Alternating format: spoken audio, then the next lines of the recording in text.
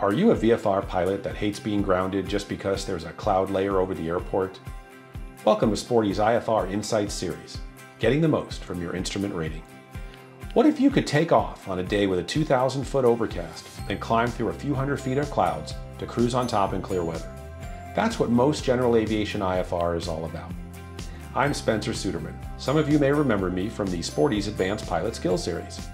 I became instrument rated in August of 2000, then earned the CFI rating in 2002, and spent the next 20 years flying air shows in a pit special, and making pilots safer by teaching upset recovery and spins.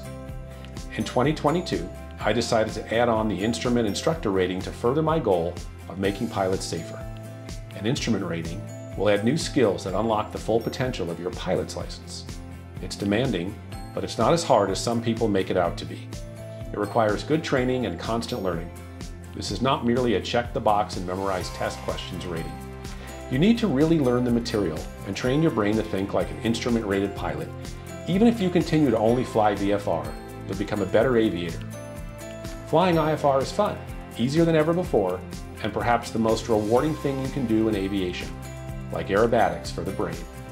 Today's digital tools, like GPS with moving map display, apps on an iPad, ADS-B receivers, and autopilots, make single-pilot IFR flying much safer and more manageable compared to decades ago when I first became instrument rated.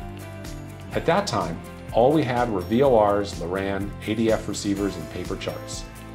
In this episode of Sporty's IFR Insights, we're going to fly an RNAV approach into Northeast Florida Regional Airport in St. Augustine during actual IFR conditions.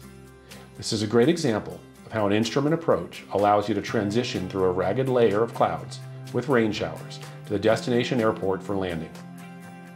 Most people think instrument approaches are always flown to minimums in dense fog or 200-foot ceilings, but that is rarely the case. The video starts with a complete approach plate briefing. However, if you want to go directly to the in-flight action, just click ahead. In ForeFlight, tap on the Flight Plan button, then start typing the identifiers for the departure and arrival airports, and ForeFlight draws a direct course on the map. Then tap the Procedure button, then select the Approach button to bring up the Approaches tab, then select RNAV GPS Runway 13 to bring up the transitions. ForeFlight shows the most anticipated flight path given the departure point, and this makes sense since after takeoff, approach control will vector us to the initial approach fix. Select ORSOF, then tap Add to Route. Now the entire flight is shown on the map screen with the approach plate overlaid. Another tap on the Flight Plan button to close that screen, then pinch zoom the approach plate to the full screen. Now let's brief the approach top to bottom and left to right. First, we check the date to ensure this approach plate is current. Next, we check the location. This is St. Augustine, Florida, Northeast Florida Regional, RNAV, runway 13. Notice the final approach course is 130 degrees. The runway length for landing is 6,144 feet, which is plenty for a Cessna 172. The touchdown zone elevation is 10 feet. Moving down to the notes, we see a T and a black triangle, which means there are IFR takeoff minimums and/or departure procedures in Section L of the Terminal Procedures publication. Since today's flight will be conducted with an IFR clearance in instrument meteorological conditions with return to Craig, I'll review the TPP.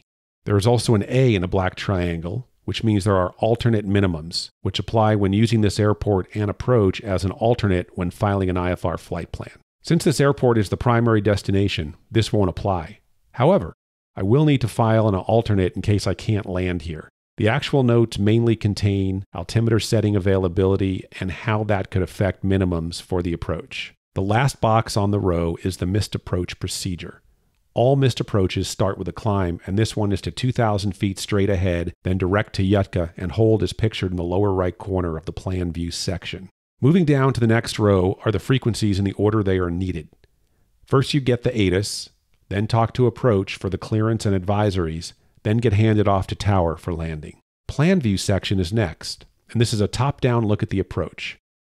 One of my favorite things about ForeFlight and this graphical overlay is how easy it is to understand the flight path throughout the entire approach. The magenta line is our arrival from the northwest to ORSOF, which must be crossed no lower than 2,100 feet. This won't be a straight line during the actual flight, as radar vectors will be given to this initial approach fix. After crossing Orsov, we can descend no lower than 2,000 feet to cross the intermediate fix called Tunju, where we turn onto the final approach course of 130 degrees and start a descent to 1,600 feet to cross the final approach fix Uduzo. After Uduzo, we can descend to the RNAV MDA of 460 feet, and as long as there is at least 1 mile of visibility, we can continue but not descend until the runway environment is in sight. The next section is the profile view, which has the same information as the plan view, just presented looking at the airplane from the side as it flies the approach. The distances for each segment are shown at the bottom and improve situational awareness for comparison to the GPS distance on the primary flight display. The bottom section shows the minimums for the different versions of the approach. We'll be flying a Cessna 172 in the approach at under 90 knots, so that puts us in Category A, and this plane is not WAAS equipped, therefore we will use the RNAV minimums.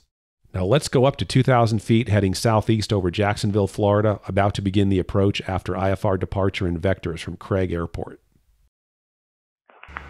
Number 4 Mike Victor, you are 4 miles from Orsov, cross Orsov at or above 2,000, third RNAV, runway 13 approach. Cross Orsov at or above 2,000 for RNAV 13 approach, 814 Mike Victor. Number 4 Mike Victor, did you pick up the weather at St. Augustine? I'm showing information Alpha current. I have information Alpha for St. Augustine, 814 Mike Victor. Thank you.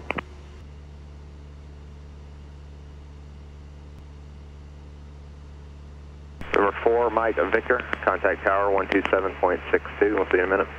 127.62 for 814 Mike Victor, see you in a bit. Tag 6, contact Jack's approach. St. Augustine Tower, Cessna 814 Mike Victor, 2100 on the RNAV for 13. Number 814 Mike Victor, St. Augustine Tower, continue for runway 13. Continue for runway 13 for 814 Mike Victor. Pilot's got the airplane in approach mode, monitoring everything. And across Tunzu at 2,000 feet. On the Garmin, turn left to 133 in 6 seconds, 5 seconds. Autopilot should do that for me.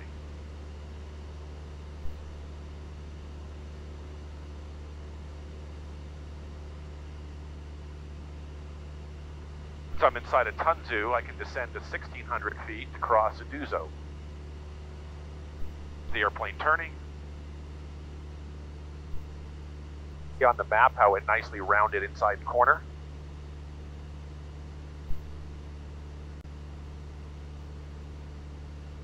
But I'm on the final approach course, I can get down to 1,600.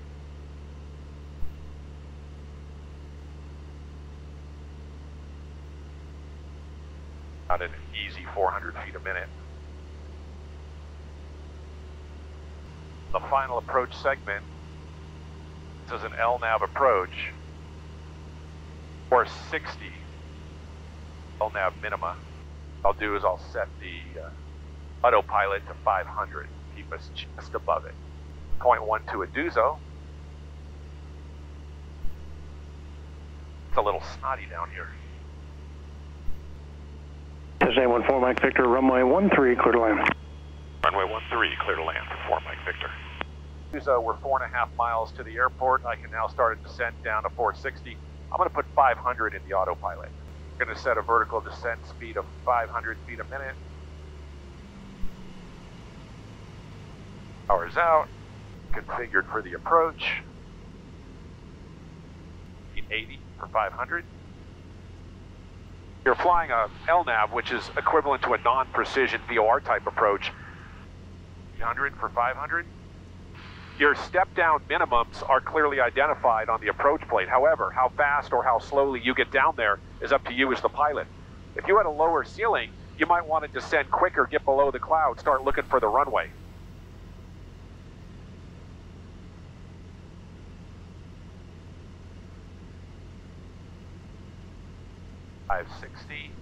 Fixes do have a minimum crossing altitude. You cannot be lower than that altitude when you cross the fix.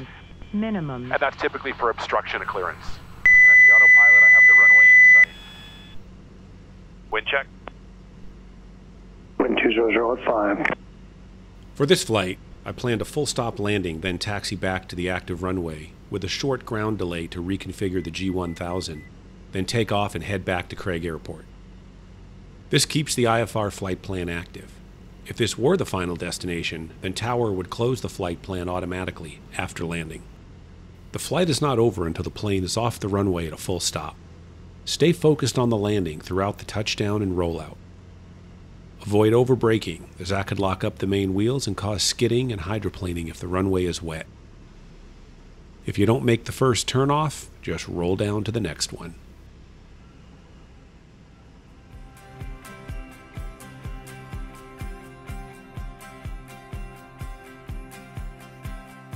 Thanks for riding along, and I hope this flight gave you a feel for what instrument flying is all about. To take the next step, check out Sporty's instrument rating course, which includes 13 hours of in-flight HD cross-country and instrument approach video training and comprehensive written test preparation tools. You can learn more about the course, as well as find a large collection of new articles, videos, quizzes, and podcasts, all geared towards IFR flying at sportys.com/IFR. And if you're like me from a few years ago, these resources are a great way to get current too if you have an instrument rating and are out of practice. Fly safe.